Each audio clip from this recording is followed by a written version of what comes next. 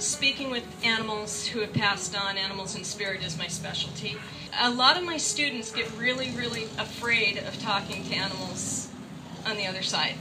And like I say, I'm a psychic medium for humans as well. To me, it's really no different, because energy is energy is energy is energy. And I know one of my teachers for humans had said once, on the other side, there is no gender and there is no age. Well, I add, there is no species. Because when they get over there, it's still just energy. When you talk to an animal on the other side, or a human, they present themselves as they were in this life for the person that I'm reading for. So if you're asking me to, speak to a dog that has passed on, they're going to present themselves to me as they would, so that you can recognize them. They will give me aspects of that life. But energetically, it's all the same. The process itself, I don't find that different. The difference that I find is just in the information that we get. So, if I'm working on a behavioral problem, then I might be going and getting information like what is the basis of this problem? Why is it that you're so afraid? What have you experienced in the past? So we're working on that physical level.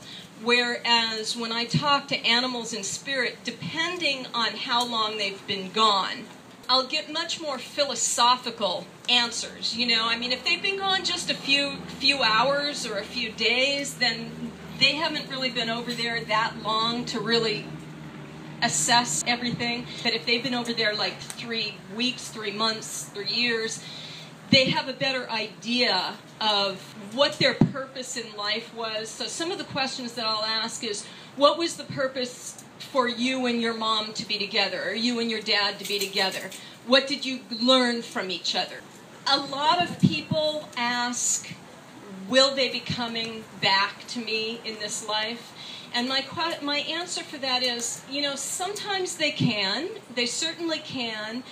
But even if they do come back to you in this life, by the time they do, you're so far past it, and they will be in a different body that it will be different for you anyway. It will still be that soul connection, but it's different anyway. I have one little story that I wanted to add, too quick, of animals in spirit. There was one animal that I talked to who took care of her dad for 10 months while he had cancer. And that cat showed me her dad's soul leaving his body as he passed. And so that was the view of somebody, an animal that was still in body but had that connection to spirit. There was another animal I talked to that was in spirit, and his mom was having a very, very difficult time. And what he showed me was really, oh my God, this was a beautiful message for his mom. He wanted to make the connection for her that he was around and that there really is no definition. Because even when I talk to animals in spirit or people in spirit, it kind of feels like they're here, I'm here. It's kind of like separate. It didn't feel like that at all. He wanted his mom to know, because when people or when animals pass, they're really right here. They're only like 3 feet away.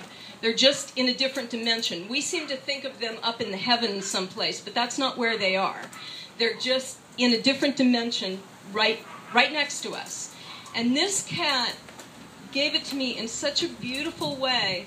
He showed me his body, and he showed me unzipping his body and just stepping out of his body as an ethereal mass, and then standing next to his mom.